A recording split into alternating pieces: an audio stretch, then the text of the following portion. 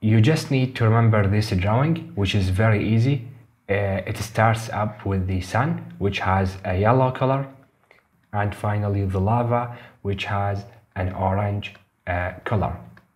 And that's basically the cannula colors.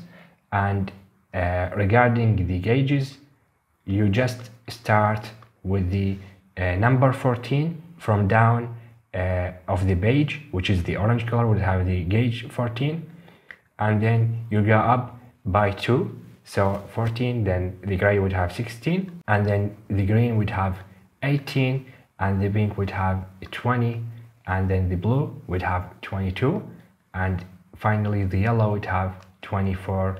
And the lower the gauge of the cannula, the higher the flow rate of the cannula. So meaning the orange cannula have the highest flow rate of all the cannulas.